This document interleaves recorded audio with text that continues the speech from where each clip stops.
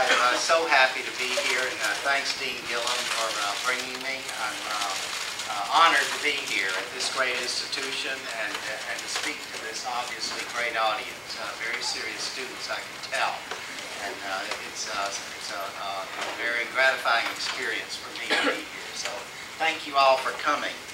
I am going to try and contain myself and not talk past the time that we need to have plenty of discussion.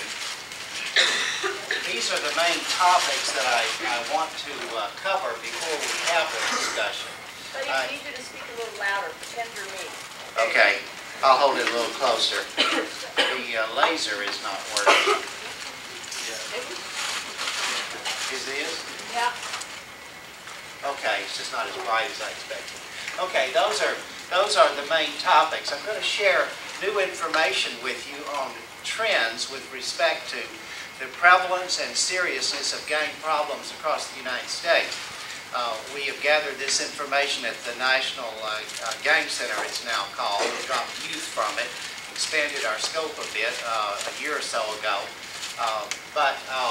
This is new information that covers a 14-year period from 1996 to 2009 in our National Youth Gang Survey. And then before we start talking about prevention, which I want to spend a lot of time on today, I want to talk about starter gangs, or how kids get started in gangs, or how gangs get started, and think about that from the standpoint of how we can prevent kids from being involved and perhaps prevent gangs from forming. That's difficult. But that process will entail thinking about windows of opportunity and how we can intervene in risk factors and with protective factors. And I'd like to spend a little time talking about the fascinating federal HUD program, the Moving to Opportunity experiment. How many of you are familiar with that? Okay, quite a few. Good. It's fascinating and provides some interesting implications for prevention and intervention.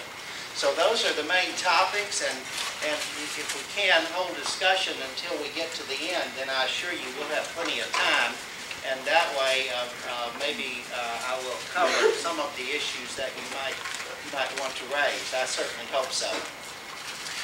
Let me just tell you briefly about this National Youth Gang Survey that we started in 1996 as recommended by one of the great gang researchers who first got me involved, Dr. Walter Miller. And he recommended the creation of a federal center for tracking gang activity across the United States. So we took his recommendation seriously at the Office of Juvenile Justice and Delinquency Prevention and established the National Youth Gang Center and the National Youth Gang Survey. We survey a nationally representative sample of law enforcement agencies and have every year. There are two samples. I'll skip the first one. We resampled in 2002.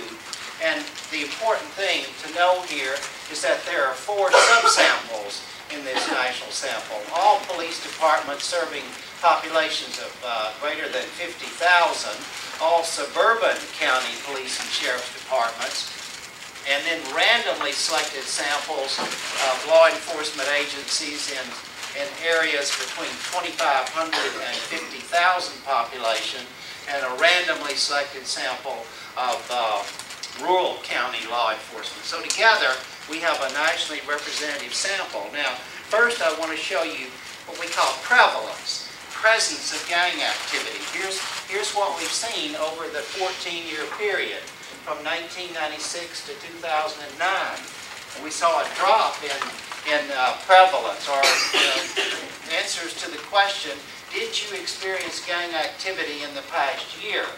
In 1996, almost 40% said that they did, and that dropped to 24% in 2001 and has increased about 24% since then, back up to just over 1/3. But this doesn't tell us much about the seriousness of gangs. This is just areas that report presence of gangs or gang activity. So in the past few months, we've been conducting some interesting analyses, I think, that provided some insights into the seriousness of gang activity. The first observation that comes to mind when you look at this trend line is that the gang problem became less serious here and then increased in seriousness. Well, that's not necessarily the case. We need to look behind these data to look at where gang problems are reported and where they're the most serious. I'm going to show you results of trajectory analyses that we've done. Now, this is a new technique in criminology that was first used to map individual offender careers. I'm just showing you this as an example. This is not the data from our survey. This is data from the Rochester Youth Development Study following juvenile delinquents over a period of from age 13 to 23. But these are rates. These are 6-month rates of offending. So you're looking at the entire juvenile offender career.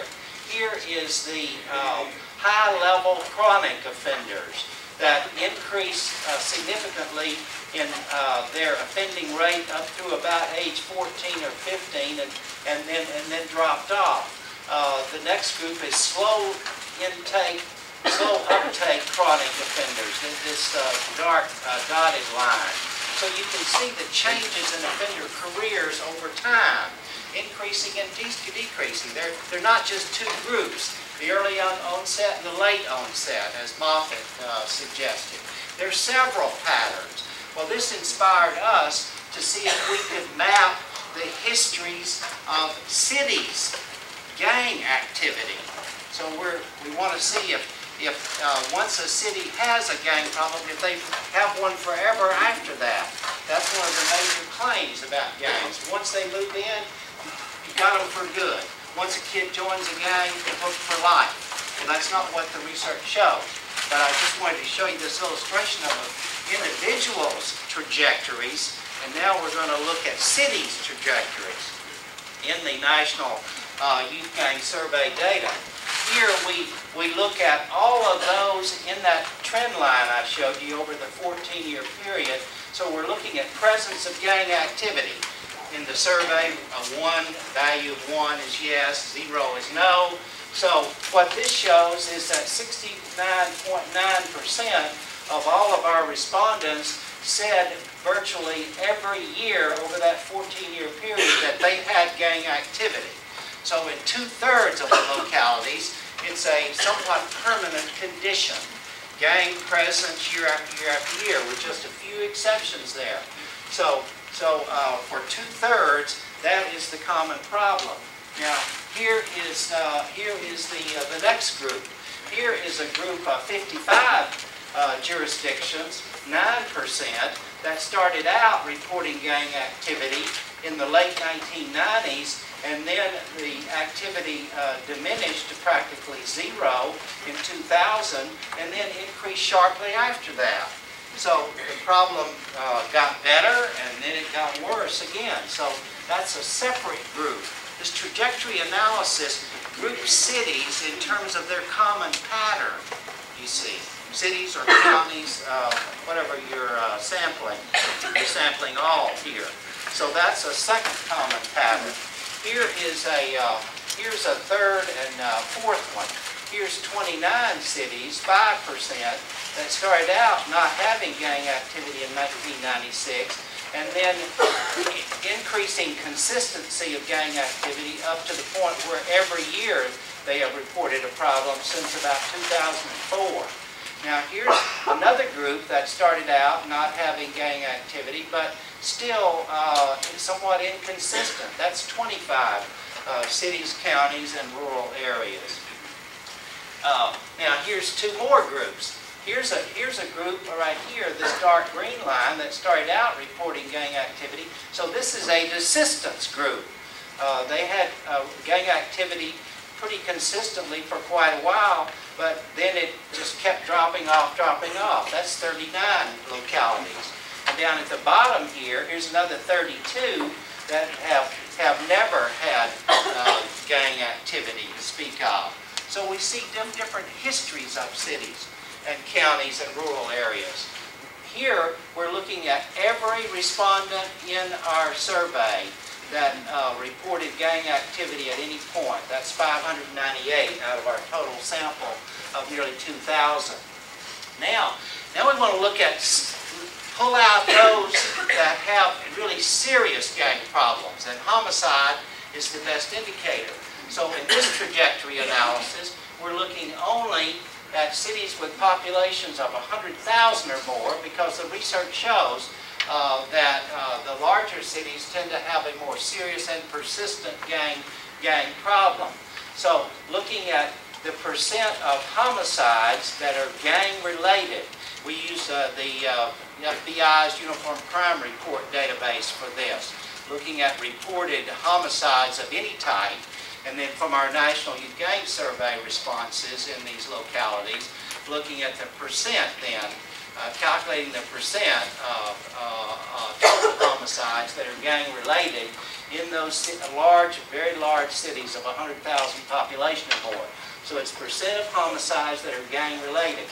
Now here we see 5 main trajectory types.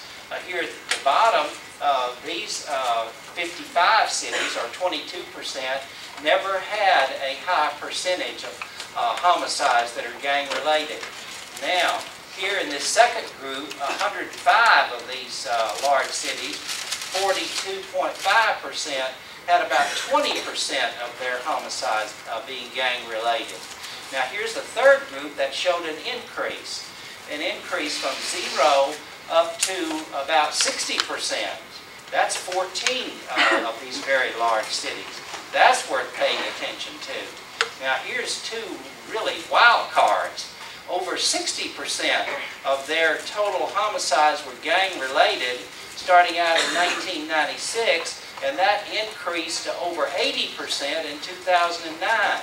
Those 2 jurisdictions happen to be in California, Inglewood and Salinas.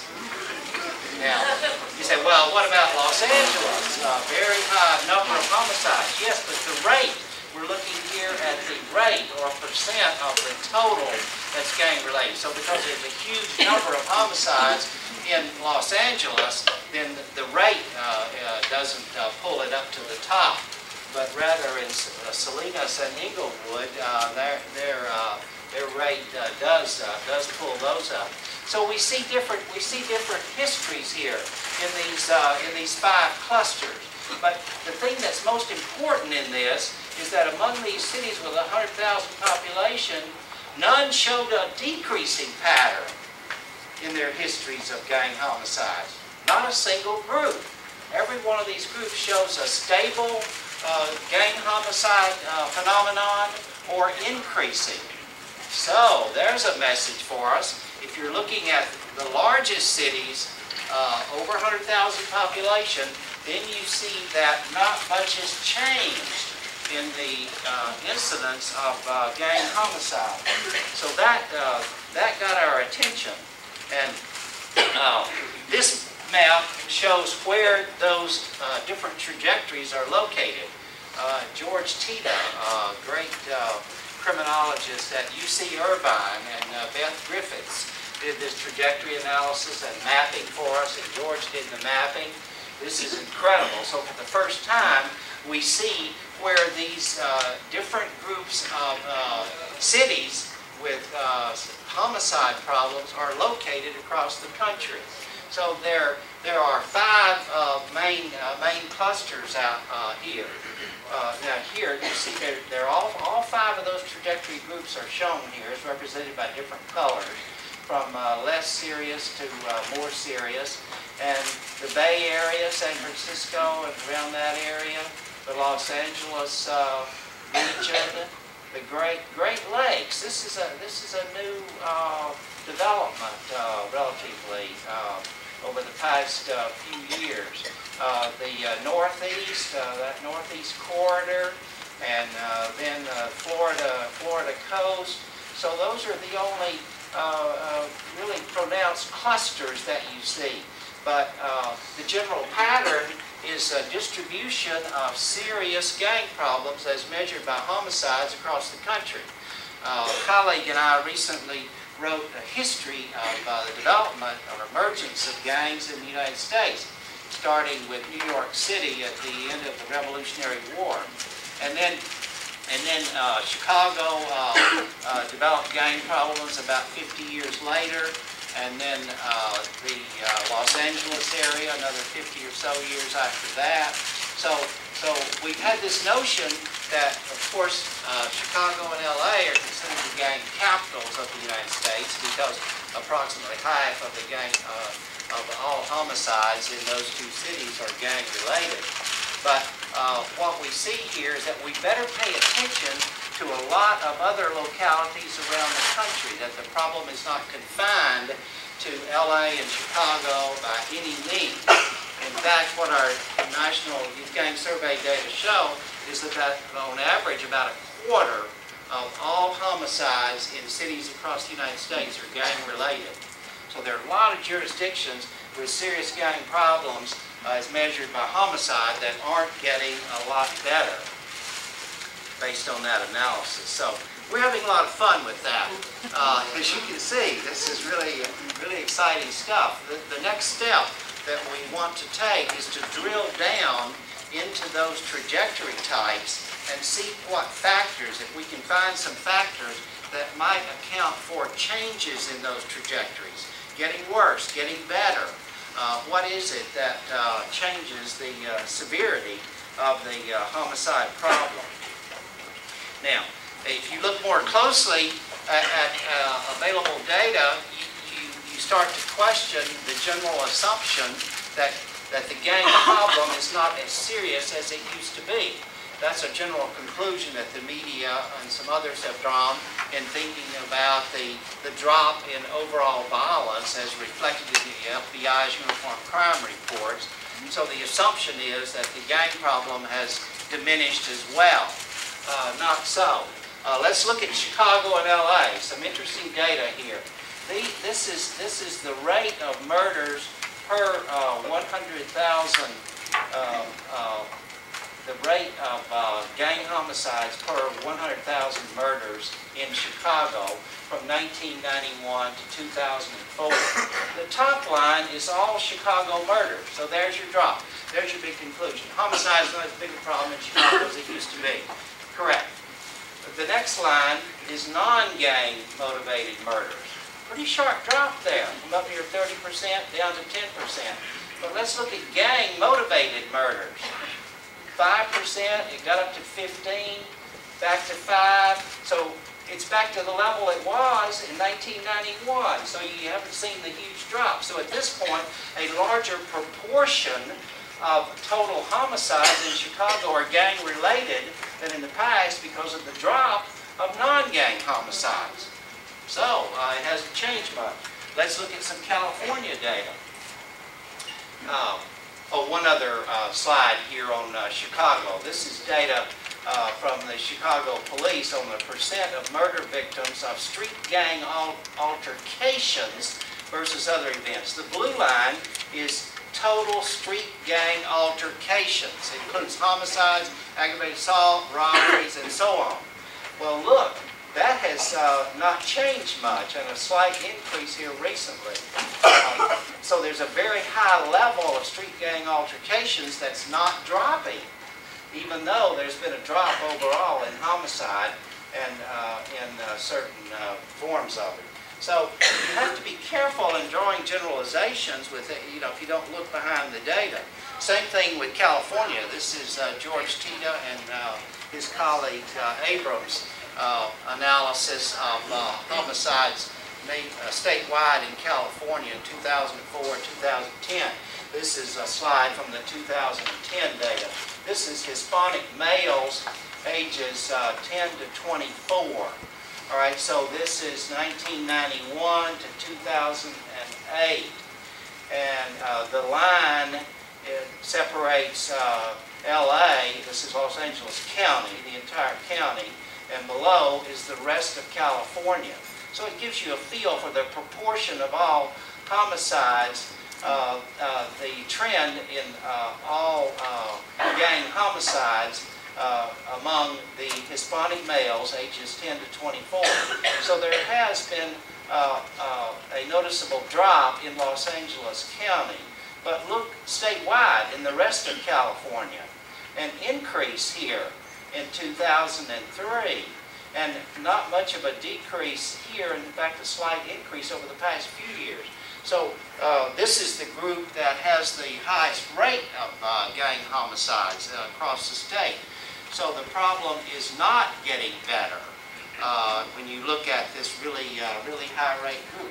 So you have to be careful in drawing conclusions on a small amount of data. The more you drill down into the gang homicide data, you see a different pattern, that the problem is not getting better. It's still very serious. So where do we start?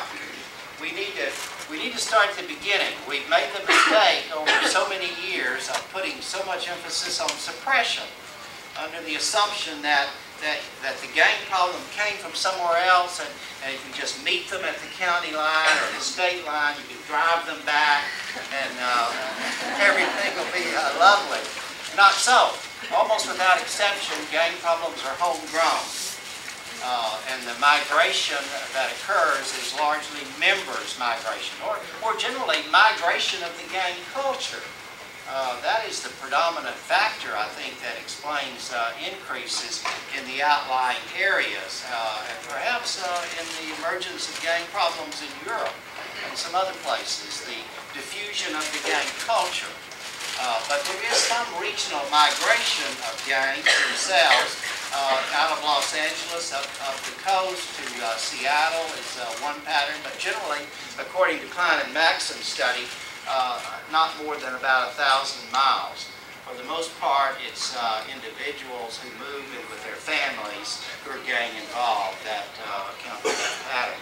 So we need to look within our own communities, and we need to start with at a very young age, because the research, the longitudinal studies are showing more and more clearly that gang involvement begins back at a very young age in terms of the risk factors that predispose kids to join a gang. And I've been thinking a lot about this business of how gangs start. We don't have much research on how gangs start, and we don't have any studies that have successfully prevented gang formation, but it's an area that we really need to focus on. I don't want to spend a lot of time on this today. I'll leave this with you. You can get a copy of the handout, take this home, and impress your friends and loved ones. Thinking about how gangs start, but there's a little bit of research now that gives us some clues. If you put together the research on development of early childhood problems with research on formation of gangs in schools, then it starts to make some sense, or at least it does to me, but I'll let you be the judge of that. But it seems like that these gangs begin forming in small groups of kids who are rejected, alienated, and aggressive. About ages 10 to 13, they tend to go to, or tend to form, more likely to form in what are called, this French study called difficult schools. By that they mean high rates of suspension, expulsion, dropout, really strong zero tolerance policies, low bonding of the kids to the school, and problems at home, so they tend to be alienated at home and at school as well. So those kids tend to group together, and when they do, then they begin to identify with each other, and they may give themselves a name, and then they may pick up elements of the gang culture to set themselves apart from others that have rejected and alienated them. Distinctive clothing, colors, rituals, start gathering regularly, excluding other kids. Then they spend more time together, and involvement in the illegal activity might be the next step. And conflict with school officials and other authorities might give them cohesion.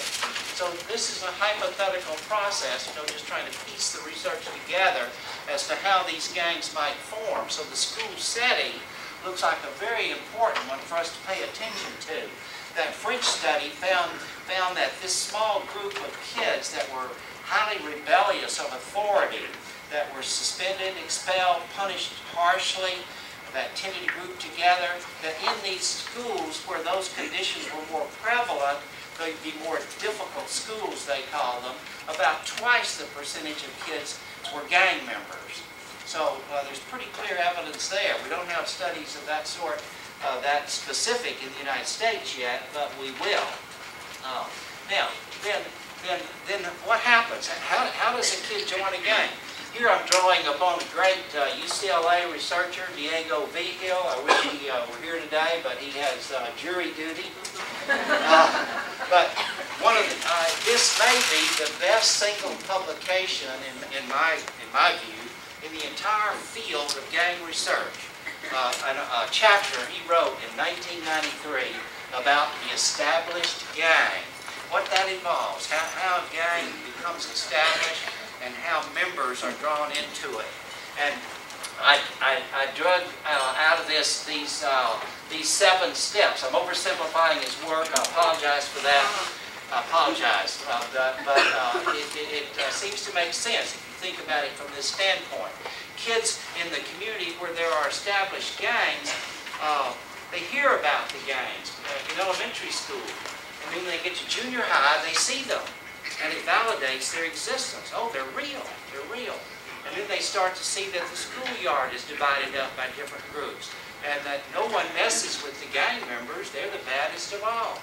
And so a kid who's alienated or rejected may gravitate toward that group. They feel unsafe at school, in the schoolyard, where adult supervision is not present. And so they feel like that they are going to be victimized if they don't get some protection. So they may gravitate toward the gang because they feel like if they're isolated, that's to invite disaster. So they may have a casual association with the gang on the schoolyard. If someone's bullying them, they may move over there in the corner where the gang is present. So then you start getting some association taking place. And then they may have a chance bonding on the streets on the way home. He gives that as an example. Maybe the gang's going to do a little shoplifting. The kid's been hanging out a little bit, so they invite him along. And then he has a bit of a bonding process that's starting to take place. So it's not an immediate process. The research shows that on average, it takes about 2 years, the process of joining a gang for most kids. They join a gang the same way you or I join an organization. You find out about it, you go to meetings, you get a feel for it, you talk to people about it, and you don't join immediately, you find out about it before you do. So it seems that these steps make a lot of sense, but go read the article and you'll be happy you did. And I dare you to find one sentence in that entire chapter that isn't clear. It's just a phenomenal piece of work. So we can learn from that. Now, here is a schematic I developed to illustrate the windows of opportunity in thinking about this process. Intervention very early in these starter gangs or preventing kids from joining gangs. Here's what the research shows. I didn't make this up, but when you look at the longitudinal studies, and there are lots of them now, very young kids from especially the first grade on up, what you see is that kids begin to develop problems first in the family. It's a developmental process. Kids are born into a family, so if they get off on the wrong foot in life with a bad family life, poor supervision, drug problems, or whatever on the part of the parents, then those kids are apt to evidence conduct problems by age 3 or 4. And those kids are apt to have more difficulty in elementary school. In the Seattle study that we did, elementary school failure was the strongest predictor of gang joining. But the risk is increased along the line here. Those who failed elementary school are at greater risk of child delinquency. And about 1/3 of those who are child delinquents in some areas join a gang. But this accumulation of risk factors increases the probability of joining a gang. It doesn't predict who's going to join, but simply increases the likelihood.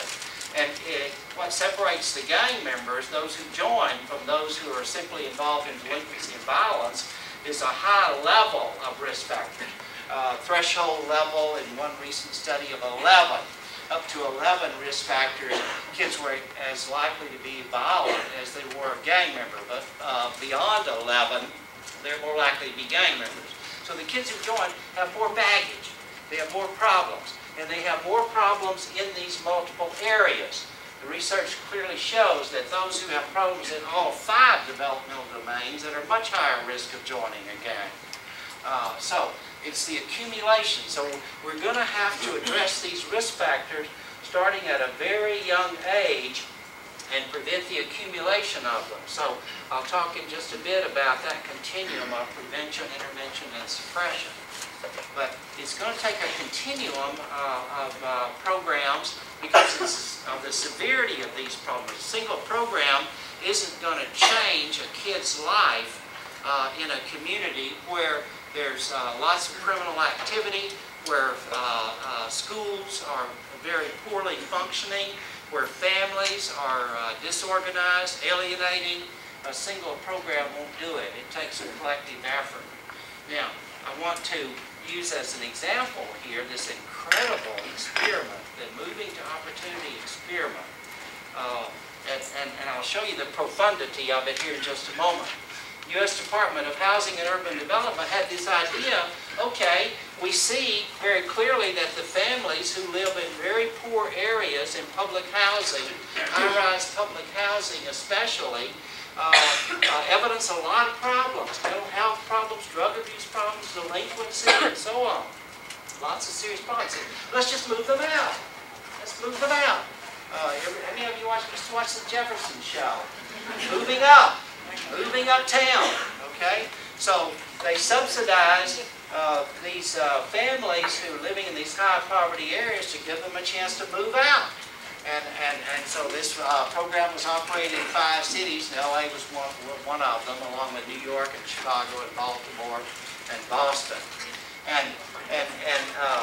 So about half the families, almost, were able to use the subsidies to rent up into areas that had a much lower rate of poverty. So you just move the entire family out. That should solve the problem, right? No, not completely. Here's what happened. The women and girls in the experimental families experienced a lot more safety. The biggest problem with the girls was that they were harassed by dirty old men and boys sexually, trying to get them involved in sexual activity at a very, very young age. But once they moved away, there was a great sense of relief. And these girls were less likely to use marijuana, less likely to be arrested than the control group girls, just as you would expect, just by moving those families completely out into a new environment where they could manage it, manage their risk, reduce their risk, get away from those dirty old men.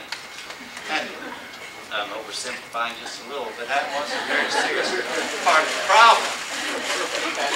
They reported less harassment from men and boys. And as a result, they were less fearful. Fear was reduced. And that changes a lot when you reduce fear. But the relocated boys seem not to have benefited at all. The scoundrels didn't change.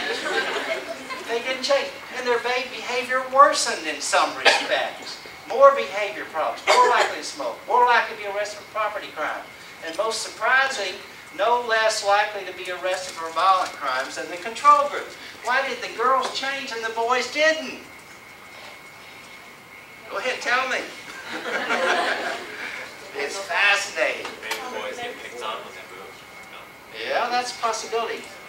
But they, okay, they weren't comfortable, yes.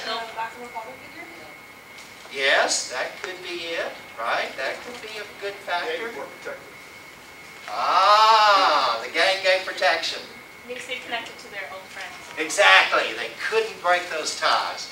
It felt too good. Ripping and running. Ripping and running was just too comfortable, too rewarding. Being a big shot, carrying a gun. Yes, sir. And they had a new territory. Ah, they had a new territory, new opportunities for criminal activity. Good point. Well, But aren't some of these kids going to be on the verge? So So makes sense for people who are already involved. Yeah. That doesn't seem to explain what would happen to kids who are not yet. Yeah, but they're looking at, it's a 5 to 7 year follow-up. So I think the sample was drawn such that they were about 12 years of age. Yeah, so it's that they're looking through the adolescent period.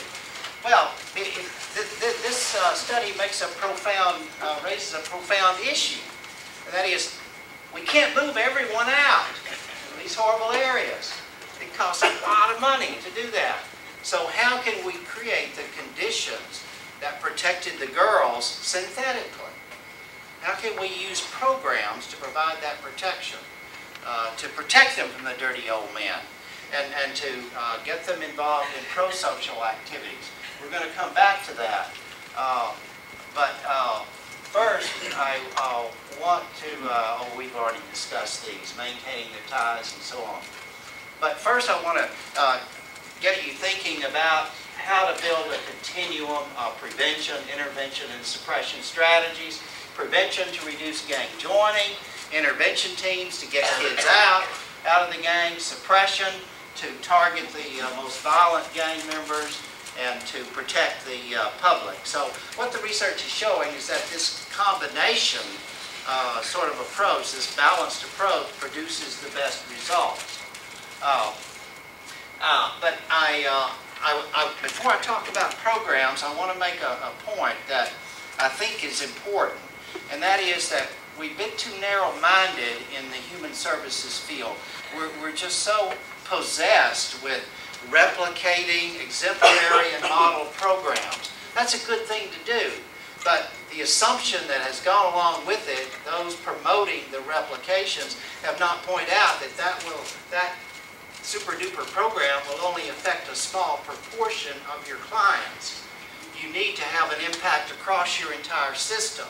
And with gangs, in particular, these very high-rate offenders, what happens when a kid joins a gang is they're usually involved in delinquency, and when they're in the gang, their level of delinquency and violence increases sharply, and it drops off when they leave the gang, but usually not down to the lower level.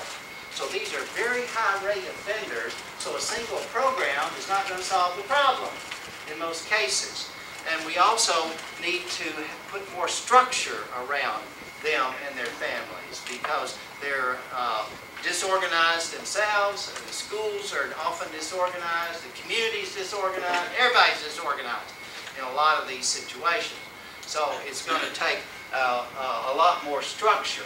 So I want to think first about some programs that target these risk factors with protection. Here's the great gang resistance education and training for students and families. So that targets individual and family factors. School suspensions, reduce those. Keep kids tethered to the school and to adult supervision. That's really important. So if you reduce suspension and expulsions, that would help with individual problems and school problems.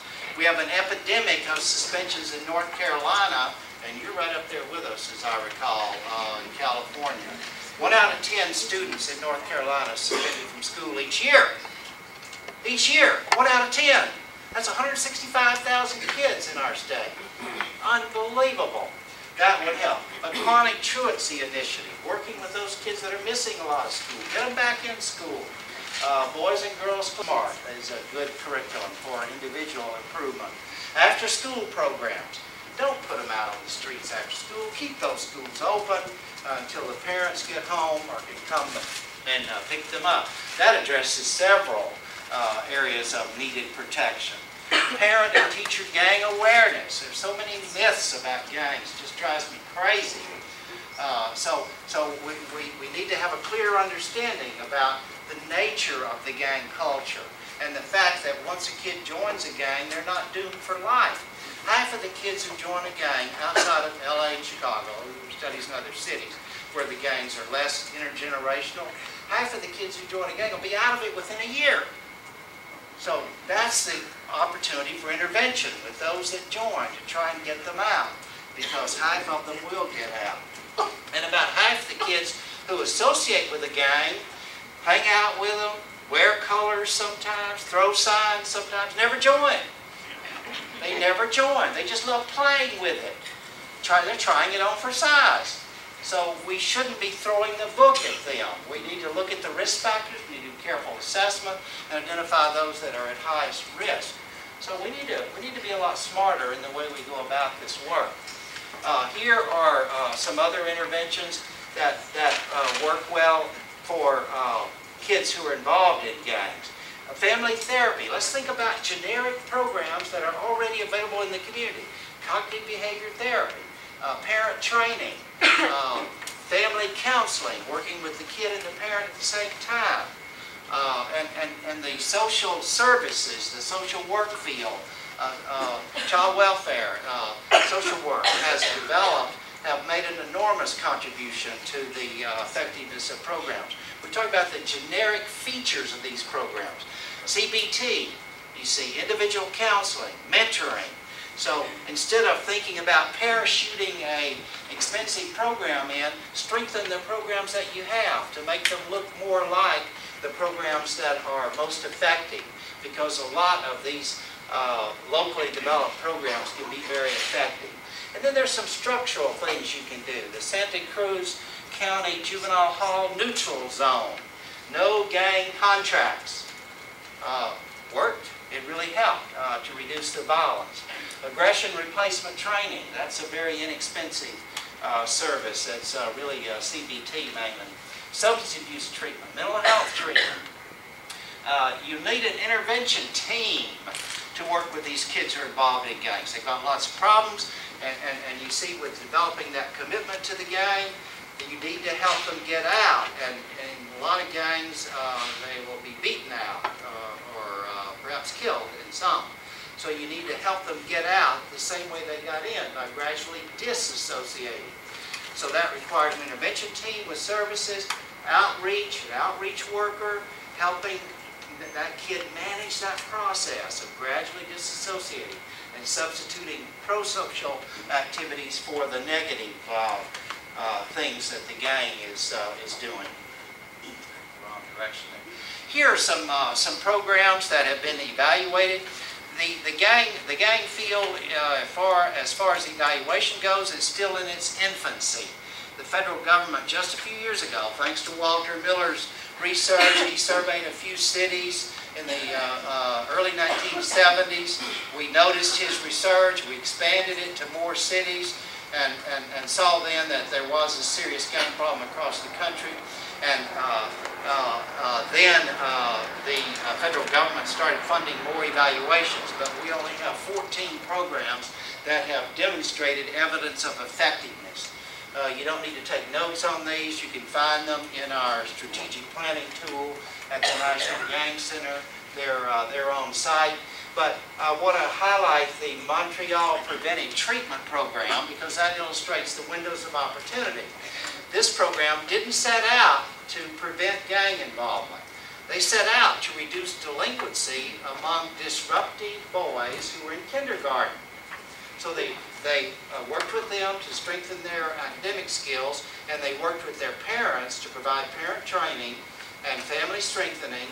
And then at age 15, they looked to see if they had affected gang involvement. And lo and behold, a significant reduction in gang involvement without even trying, because they disrupted that negative developmental process. They reduced school failure. They improved family adjustment and pro-social peer involvement. They were working with those rejected, alienated kids. And so my point is that from this study is that you can prevent gang involvement by getting all your agencies to work together and target the high-risk families. Agencies, social service agencies, are often on the wrong side of town, and you need to move them over.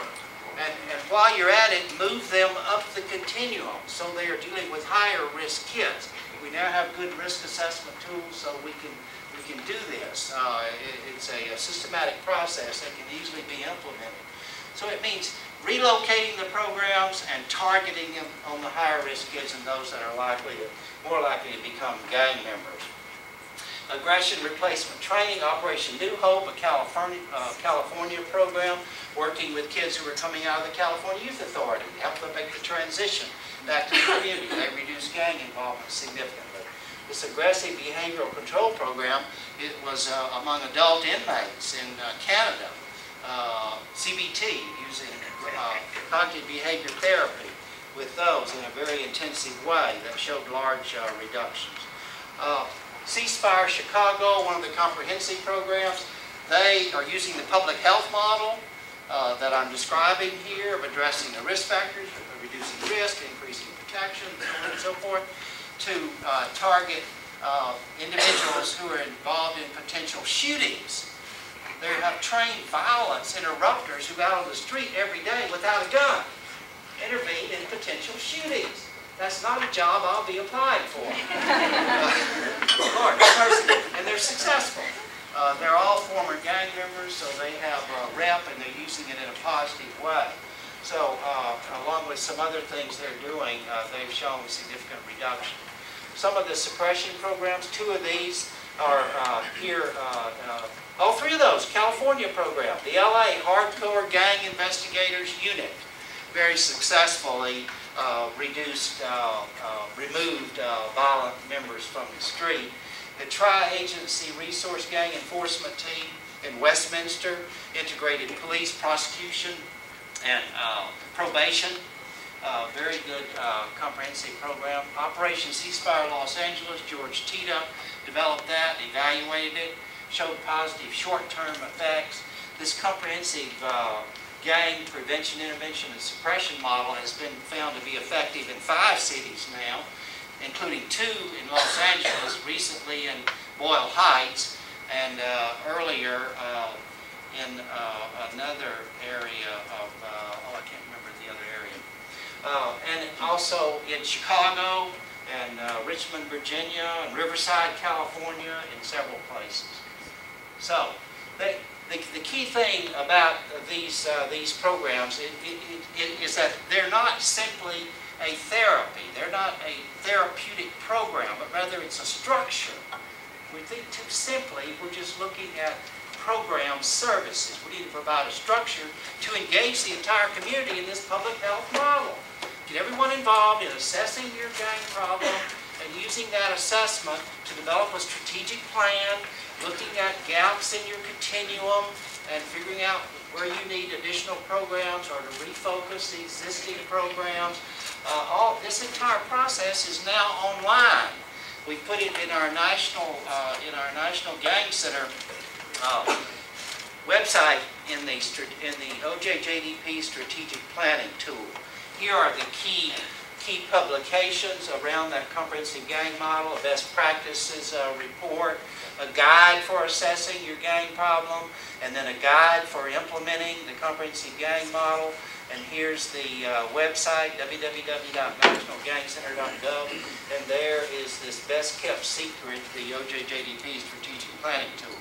We implemented the public health model in this tool. We have the risk factors in there. There's not enough research on risk protective factors in the gang area yet to put those online, but the research is accumulating.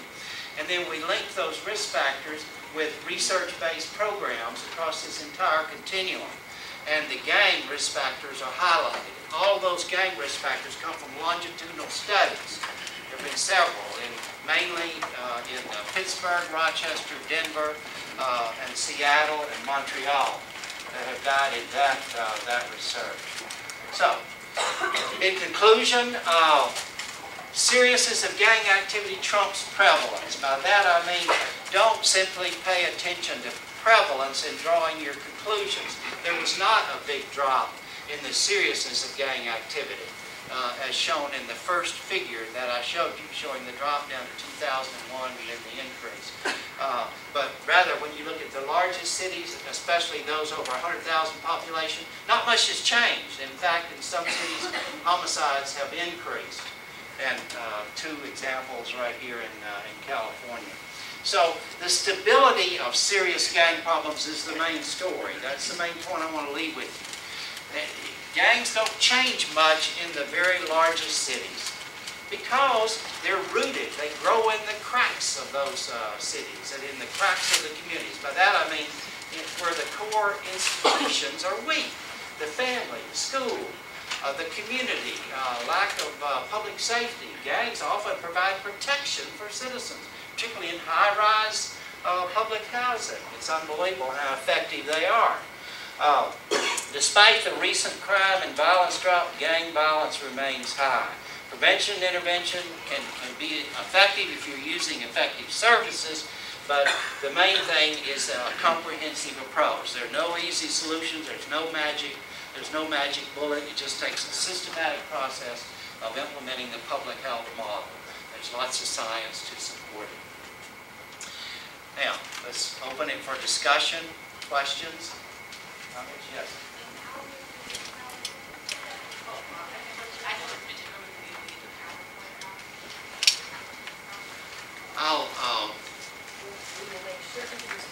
Professor Lee.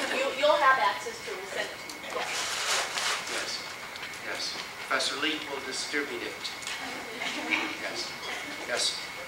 You mentioned risk factor assessment tools. Can you recommend some? Well, the best risk assessment tool for the community is school-based. There are several of those, but the one that's been implemented in several places in California is Communities That Care, Hawkins and Catalano. The second level of risk is at the juvenile court level. Good opportunity there. There are really good instruments in a lot of places that assess risk and treatment needs. So that can be used in your continuum building.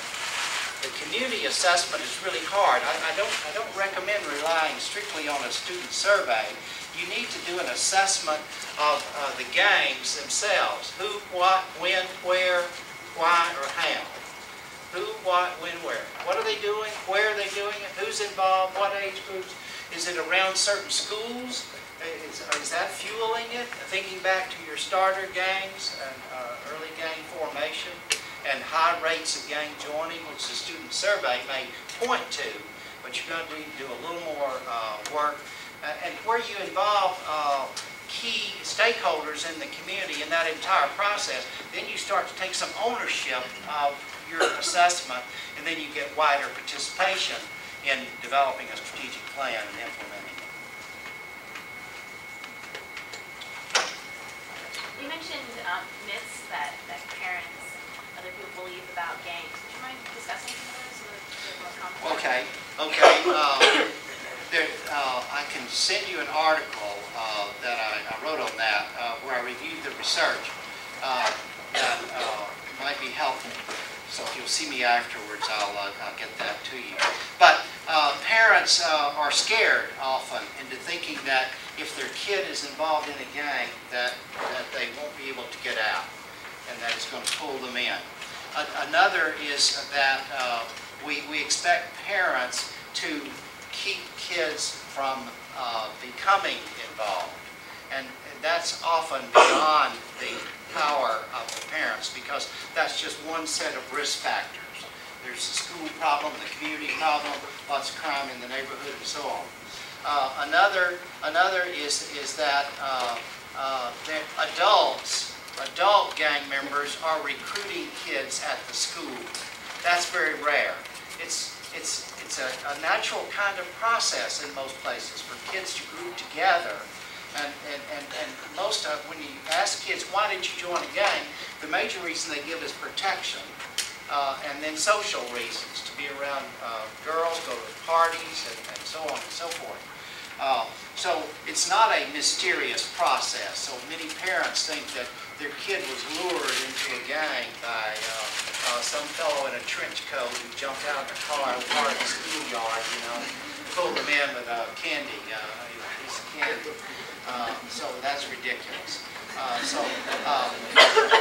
The point is that they need to understand the gang joining and leaving process and how they can play a supportive role. So the major myth is that they cannot do anything about it. They can, and we can give them help.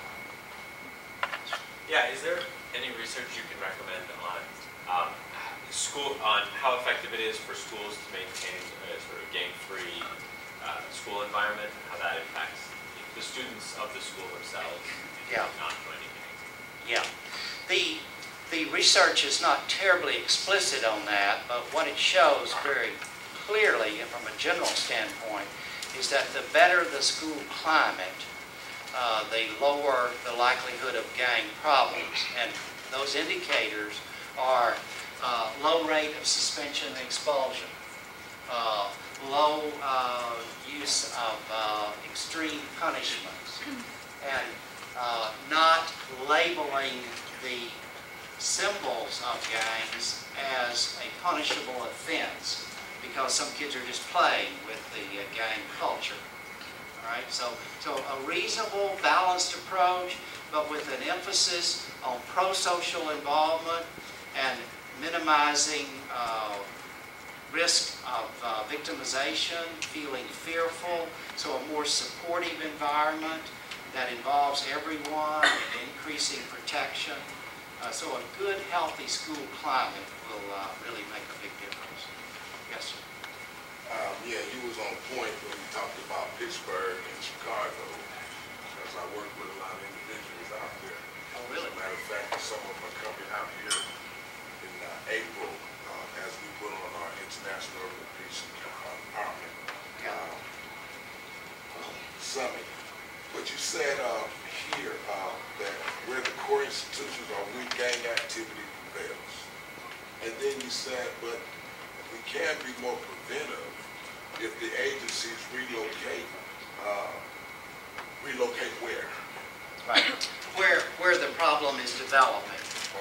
Where the problem is developing. And being willing to work together. A couple of my colleagues wrote a really powerful piece about the failure of agencies in St. Louis to work together. They wouldn't share information with each other on the families they were working with, and they defended their own turf, their budget, and so on. They said, that's not our client. No, that's somebody else's, you know. So they wrote this article that was titled, "I'm Down for My Organization."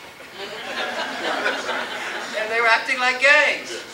Exactly. Well, I know about that. Yeah. But I want to share something with you in terms of what you said, because the last summit that we had in Pittsburgh, because the leadership there did not share with their neighborhood that people were coming from across the nation, it became a riot. Yeah. And nowhere else have we done the summits where people knew that other people were coming in. Yeah. Have we had any problems? Yeah. Yeah, I read about that. Yeah, that's a mistake. Yes, over there and then here. Have you looked at any of the sort of larger issues that are kind of more the root causes, like you know, just our U.S. You know, the United States culture of violence? Right. Have you looked at anything to do with like the Second Amendment? Does anybody trace where these guns are coming from? That are just kind of coming into our neighborhood magically and like that? Yeah. Yes. There's not a lot of research on the big picture, except that the early research that was done at the Chicago school, Frederick Thatcher was the first gang researcher. So social disorganization became a very powerful explanation. So very clearly that is related. We've not looked enough at racial and ethnic violence and tensions. New concept, sociologists at TIDA and UC Irvine call this ethnic churning. So it's not just a matter of invasion and succession of different racial and ethnic groups, but it's the mixture of those and the clash of those that's really important. We've not looked at those larger conditions the way we need to. And we hope to be able to do that by drilling down into these trajectory groups and looking at census data to see what factors might help explain that. But the point is that communities have histories that contribute to gang involvement. And that's what we need to look at, is the entire community. You're right on there. Over here and then back here. I was just going to ask about, you found it helpful for the data to separate into these trajectories, and you kind of touched on the interventions playing a part in like digging down the human history. Yeah. But have there been studies that have shown the success rates of like different interventions employed based on the different trajectories? No, No, the research is not that sophisticated yet, but what the research does show is that intervention teams are very effective when they have very strong outreach component and involve the key agencies in the community, especially probation, police, juvenile justice, social services, so that they're working intensively with this clearly identified set of kids. They develop an objective set of criteria for selection of kids that are definitely actively involved in gangs, but are not yet so violent that law enforcement won't agree to let them work with them. But those younger gang members who are not yet committed to a career of violence. So where those agencies work together with intensive services, they've shown sharp reductions in gang-related crime, and in some cases removal from the gang, but in generally speaking, a clear diminishing of the seriousness of offenses that they're involved in. So it's that intensive work involving multiple agencies with really strong outreach that shows the best results. Yes, here. Yeah. Can you talk at all about if there are any differences or the similarities between males and females that join gangs? Yes. Prevalence and other kinds of things with intervention? Yes. Well, the boys are dumb. They won't get out. You know, like the girls get out early. The boys don't. They're just slow learners. I don't know how else to explain it. I can't sugarcoat it. But the girls get out at a much younger age, and much smaller percentage of them are career gang members. Now, we've seen an increase in female gang involvement. There's no question about that. Whether it is an increase in seriousness remains to be seen. We're looking out at the edge there. Probably, it's called the marginal effect. So we don't know about greater seriousness, but the studies do show that the girls in the gang commit offenses as serious as boys. They just don't commit as many of them. They're not as high a rate set of offenders, and they get out earlier. So we're more successful, though, in working with the girls because the boys are so dumb. And they don't get it, they don't catch on fast enough. It's easier to build protection around girls than it is around boys. And Professor Lee and I were talking about that earlier. She has some good ideas on that. So that may be one of the reasons that it's easier to provide protection for them. Yes?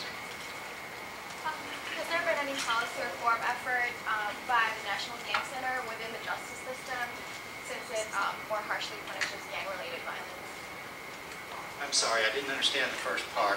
Has there been any policy reform effort by the National Gang Center within the justice system since it more harshly punishes people with gang-related violence? Yes. There needs to be a more balanced approach there based on risk, and prior offense history. We need to use the main policy change that we promote is using risk assessment instruments, objective instruments. This will diminish the proportion of minorities that are punished more severely, because the assumption, the myth, that they're more likely to be involved in gangs, when what the self-report studies show is that it's about even. It's about even, white kids and minority kids. Another myth is that it's immigrants. Uh-oh, wait a minute. When you look at the immigrant populations, the first first generation has lower rates of violence when they come to the United States. It's not until the second generation that it starts to increase. Whoa, his point back there. We're creating violence. We're creating violence in our communities. And so it's the conflict and so on and such other reasons. But the main thing is to use objective tools to manage risk and in a forward-looking model rather than punishing the offense. Look at the characteristics of the offender and treatment needs. Okay. Yes. Two more questions. Two more questions. Okay. Here and here. She was first. If one was going to coordinate a gang awareness conference or workshop, what key points do you think should be emphasized to educators and teachers? Educators? Educators and parents. educators and parents. I would urge that you get a copy of a bulletin at our National Gang Center, A Parent's Guide to Gangs, that's in English and Spanish. And the main thing is educating them about what gangs are like, using the research, the myths, using data that shows that the history of gang involvement on most kids is not very long, that there's hope, that most of them will get out if we do nothing, but those who stay are the ones that are seriously victimized because, and that's another important thing to point out, is that those kids who are joining a gang for protection, it's like a mirage. They're more likely to be violently victimized and at the hands of their members of their gang. So that reality needs to be emphasized as well. So take it seriously, but don't feel like it's a doomed kind of situation. There's hope. They can be pulled out successfully. So work with the authorities and social service agencies in providing help. Yes? So my question is in relation to how do you work with gangs that are, like I know you said about immigrants, Right. those that are already established, like I'm specifically thinking Salvador, Yes. El Salvador, when they come over, do you work internationally with that country or do you do any type of work? Because Yes. that's a little bit more entrenched in that field. Yes. Yes. You're absolutely right. That's a very good point. The problem there is probably not intractable.